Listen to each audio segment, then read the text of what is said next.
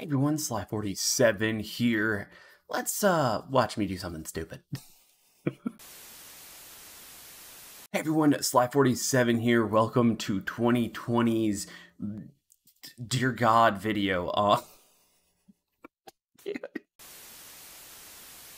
Why did I do this? Why did I even decide to do this? This is insanity. This is just pure insanity. It's pure insanity. Hey everyone, Sly47 here. Welcome to my wall of insanity, and welcome to the video in which I will slowly lose any sanity that's left in me. Hey everyone, Sly47 here. Welcome to August 2022's Premium Ship Tier Maker review. As you can see, we have 2021s right here, and now we've got all the new ones. I'm hoping that I didn't miss any, else I'm gonna probably hear about it in the comments down below and have just an existential crisis. And from that, because this is gonna be a long one, hope you all are ready for this. I'm looking forward to it because we do have some upsets, some change-ups, maybe some overvaluing, undervaluing, depending on my old reviews. I've had a lot more time in order to test out some of these ships and then also try out these new ships to tell you where my opinion stands on them. And I'd love to know, of course, your opinions down below. But yeah, let's do the horrible thing and reset this. Alright, let's do it. Okay, rankings. Let's go through them, and just a little preface here. Okay, this list and where I position them isn't always going to be about how good those ships perform in their tier. They can kind of correlate, but that doesn't always mean. This is a lot more about whether or not you should buy this ship or not.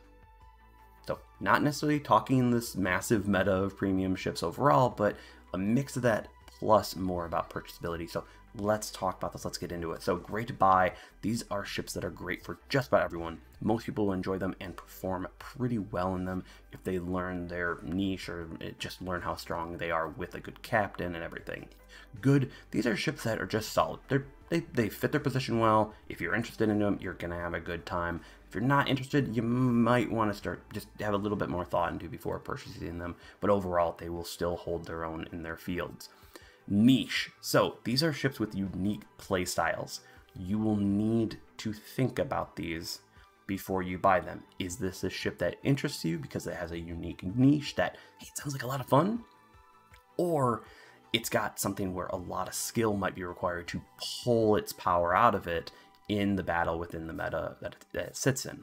Playable. These are ships that, hey, you know what, if you want them, they'll work. They'll work generally, but they're not going to hold up to much better ships of those metas or each tier. So just an FYI, you might want to think a little bit harder on these. And then collectors, of course, this is just for people who want to have them and grab the battle honors on them and maybe have them sit in port and be beautiful port decorations. These are not good ships, but in general, I would stay away from these. So now we've gone over rankings. Let's get into this. It's gonna be a long one. Let's go.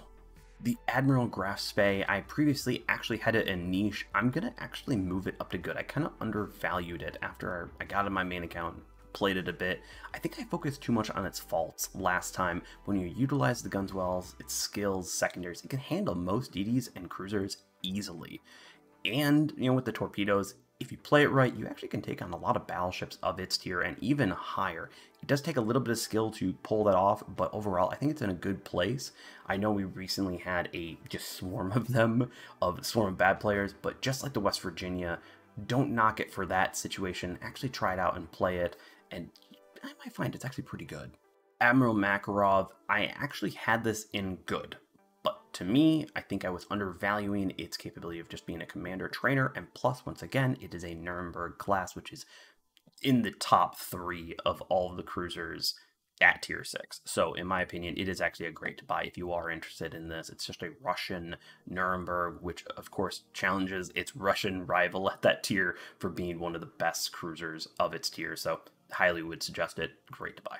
Agincourt, it's great to buy, stays in great to buy. It's a hilarious, just DD destroying and fire starting machine. It is a slower ship, so do understand that, but overall, it will treat you well. If you treat it well, you'll have a blast at tier 5, just sending DDs back and teaching them, hey, don't go near an HMS battleship.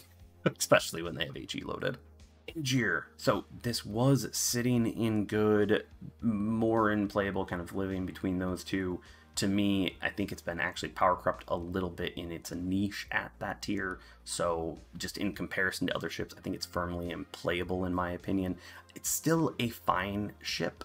It is fun, but its niche is not very strong. And then on top of it, there's other ships that are stronger and still have its niche. So it's kind of been power corrupt in that position. So Goal. So I previously had this in good. I was led astray by a bunch of probably really fun games and really good, but when you actually play it for longer than just 5-6 games, you start running into its problems. It just doesn't quite work for its tier. It's fun, but those shell arcs and everything, and the lack of damage from the torpedoes and just the spread of them as well, it just doesn't fit in good in my opinion. So it's playable, but yeah, I wouldn't go out of your way for it. Alabama. So goes right into good. It's an incredibly solid, I'd argue the best North Carolina class in this game. So if you like that and you want that, get it. I'd highly suggest it. It's a fun ship. North Carolinas aren't generally for me, but for some people, if they can handle the North Carolina and just want a better one, probably even eke into great to buy for that particular player. So Alaska. This is unfortunately our first collectors. The horrible dispersion of these guns. Yes, it has a lot of skills and it can help and be a good support player, but that dispersion just basically kills all of your damage. You have a just enough armor situation, so you absolutely just get ripped apart by almost everything. It's just no. Get its bigger brother, the Puerto Rico, over this. It's do not buy this. Stay away from it. If you happen to get it, at least you got the the titanium, I think, out of it, so you got that going for it. But yeah, no, just don't.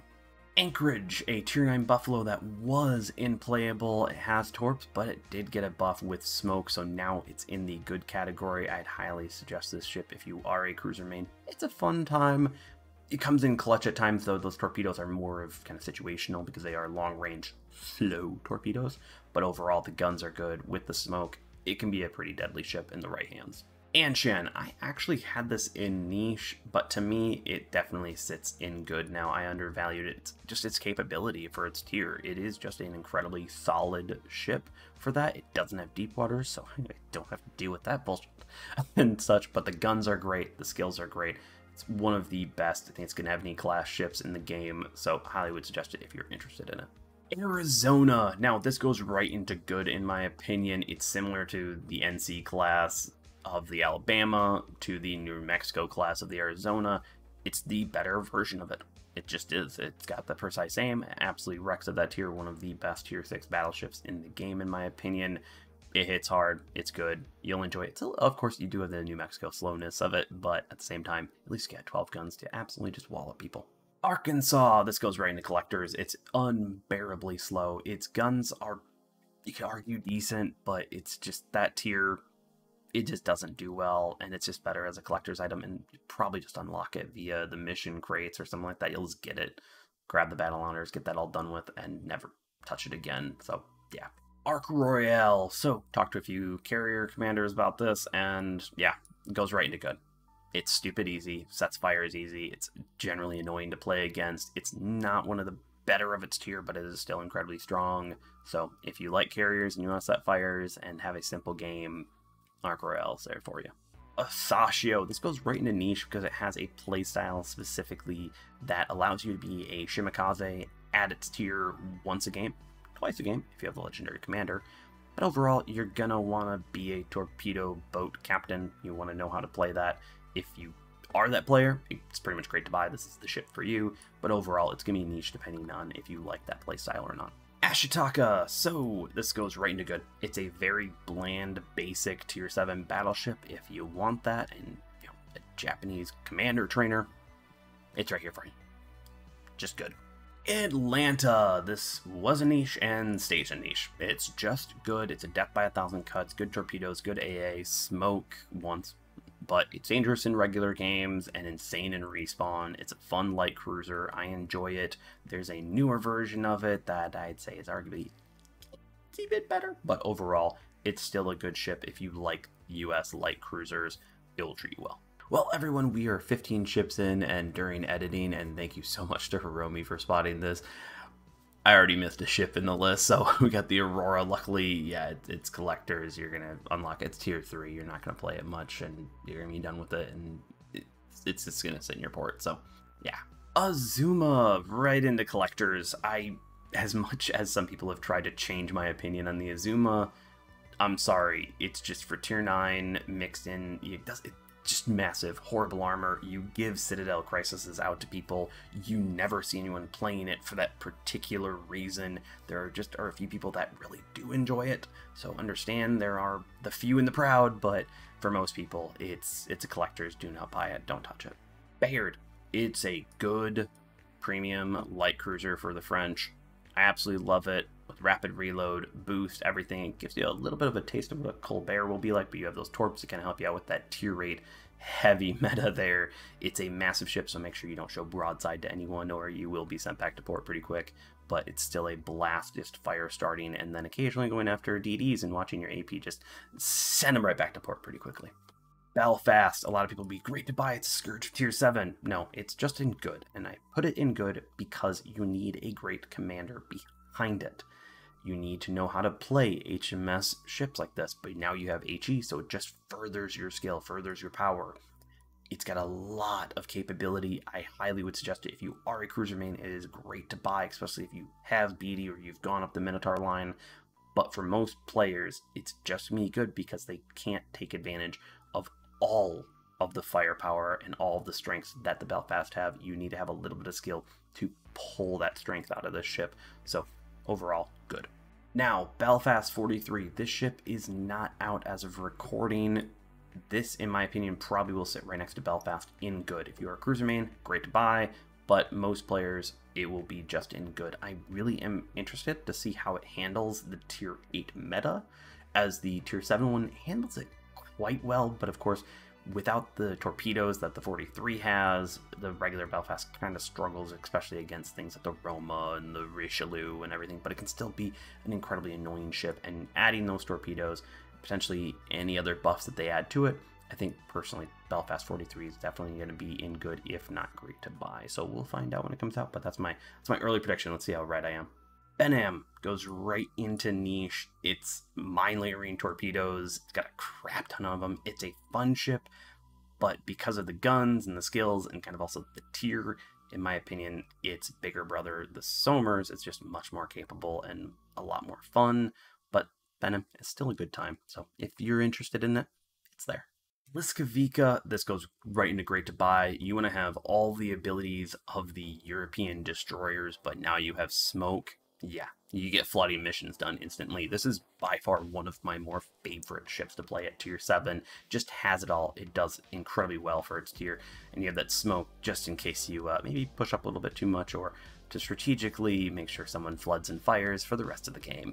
Bourgogne, boy was I wrong on this one. I previously had it in playable. Oh, hell no, it's not. It's in great to buy. The only thing that I have to immediately say is that this ship is unobtainium. Most of the time, it comes out in a crate that's 0.07% chance. Please, Board Gaming, put a bundle out, okay? You will make buku bucks. Please, this is a great ship. Rapid reload, speed, a ton of guns. Yeah, the armor is a little bit lighter, but you know, once again, you got a lot of guns, so you can do a lot of damage.